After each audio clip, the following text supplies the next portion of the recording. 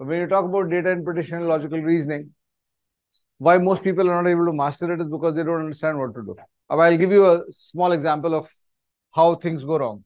If you see the pedagogy and the study style for most people in data interpretation, and you can look at this across institutes, people start putting DI into boxes and chapters. Pie chart is one chapter, bar chart is another chapter, right? Tables is the third chapter.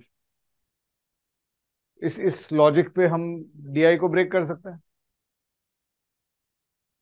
Pie chart अलग कर देते हैं, bar chart अलग कर देते हैं, tables अलग कर देते हैं, केस लिस्ट अलग कर देते हैं, ऐसे 7-8 चैप्टर्स बना देते हैं. एवरी विजुअल लाइन ग्राफ्स अलग कर देते हैं, XY चार्ट्स अलग कर देते हैं, ट्रायंगुलर ग्राफ्स अलग कर देते हैं.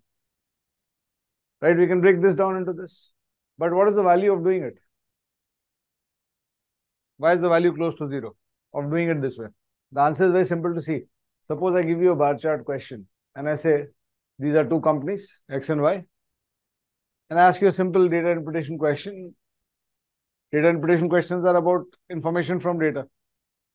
And this is sales of company X and this is sales of company Y. And I ask you what is the percentage. Let's say this is 20 and this is 30. And I ask you what is the percentage change from sales of company X to sales of company Y. There's a particular skill required to get to that answer. Okay? Now, if I put the same data on a table, sales of company X and sales of company Y, and ask you the same question, what is the percentage change of sales from company X to company Y? Are you going to use different structure of thinking? Does this question require a different skill from this question? Then what is the point of studying?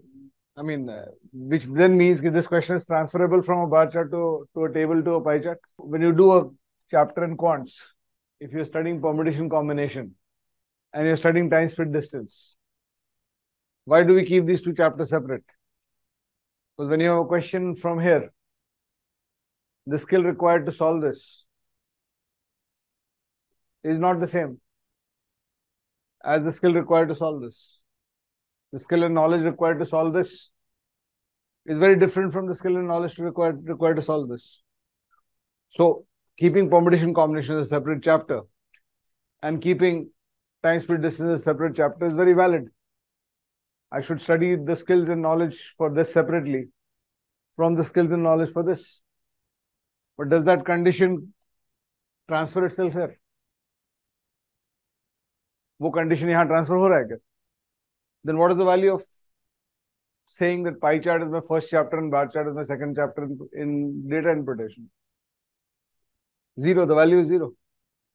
Unfortunately, for convenience, across the country, the pedagogy of DI is this only. The structure and the pedagogy is completely wrong because you are trying to study pie charts, thinking that there will be some skills that I'll pick up here, which will transfer to the next pie chart question, right? But there's no skill specific to a pie chart in data interpretation apart from the reading. ठीक है, तुमको पढ़ना आना चाहिए, bar chart पढ़ना आना चाहिए. ये 20 है तो ये क्या बोल रहा है, 30 है तो क्या बोल रहा है, इतना पढ़ना आना चाहिए, बस that's it.